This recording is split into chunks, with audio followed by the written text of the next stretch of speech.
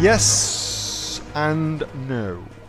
So I'm going to give conflicting advice here, and bear with me. I promise that hopefully I'll be able to wrap it all up in a way that it's not conflicting at the end.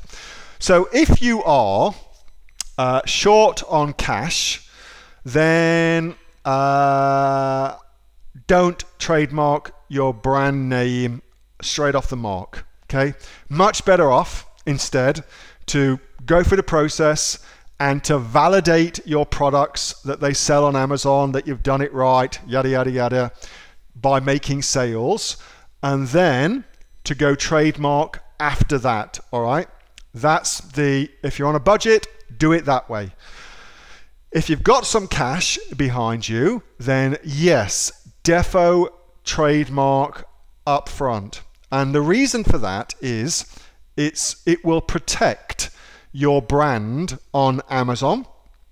It will give confidence to new suppliers that you approach when you show them your brand on Amazon and they can see that you've registered a mark for it. They will think of you highly for doing that, and it's really, really good, particularly when you want to do wholesale deals, to have that sort of thing where they consider you a pro. They'll like that. That's going to work in your favor.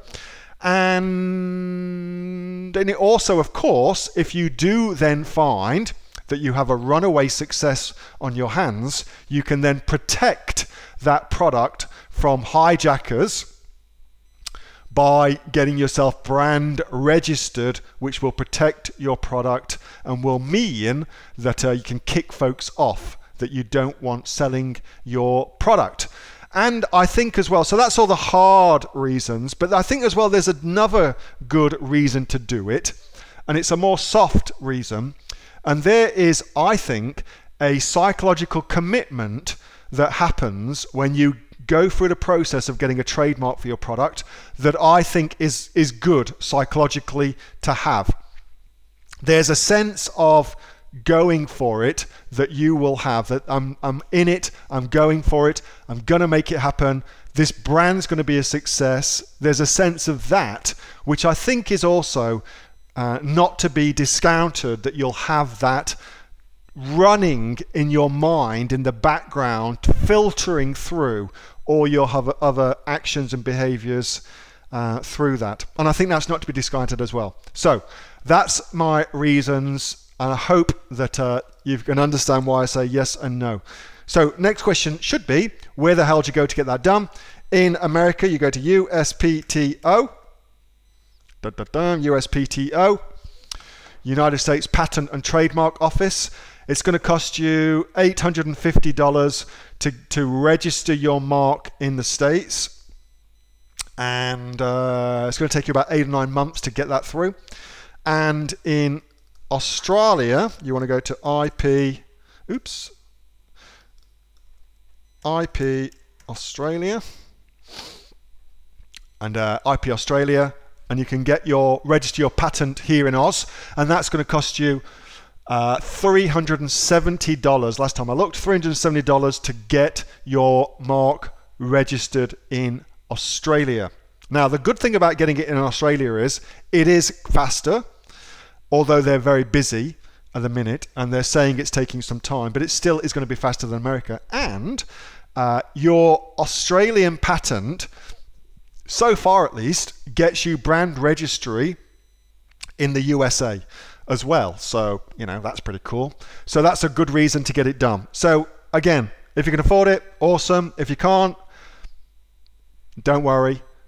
Focus on getting your product successful. When you've got some cash, then get it done. Hope that helps. Good question, Tom. Lovely stuff.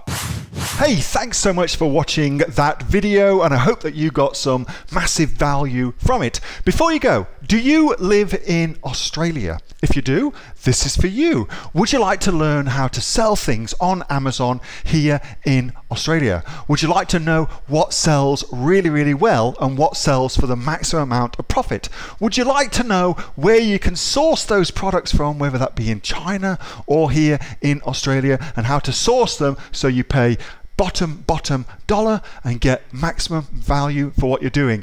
If you do, please subscribe to my channel and like this video, and you'll learn that and much more. It's the exact same information that people like Jeff from New South Wales I've used to make $45,000 a month on Amazon, that Sue, who's from the sunny coast, has used to purchase herself a brand spankly BMW every single year as a result of her e-commerce business, and the lovely Kate from Bowral in New South Wales has used to make $32,000 a year on a month, not a year, a month on Amazon, and indeed Anthony, who makes $15,000 a month on Amazon, selling, as he puts it, odds and sods. If you'd like to learn the exact same information that they use to maximize their profits for their Amazon businesses, subscribe to this video, like my channel, post below if you want me to teach you something. Okay, I'm out of here. Speak to you soon. Bye. Subscribe. Do it now.